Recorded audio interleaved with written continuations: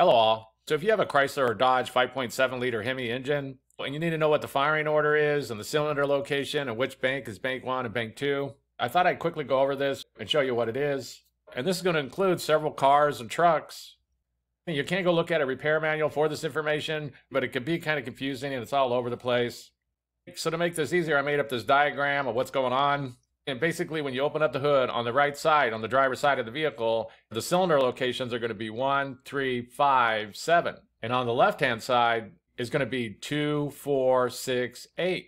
Bank-1 is going to be on the right, and Bank-2 is going to be on the left. If you ever need to know what side of the engine is Bank-1 or Bank-2, Bank-1 is always the side of the engine with the number 1 cylinder, and the opposite of that is going to be Bank-2. The firing order is going to be 1, 8, 4, 3, 6, 5, 7, 2. And so that's basically it. If this video helps you, please click like.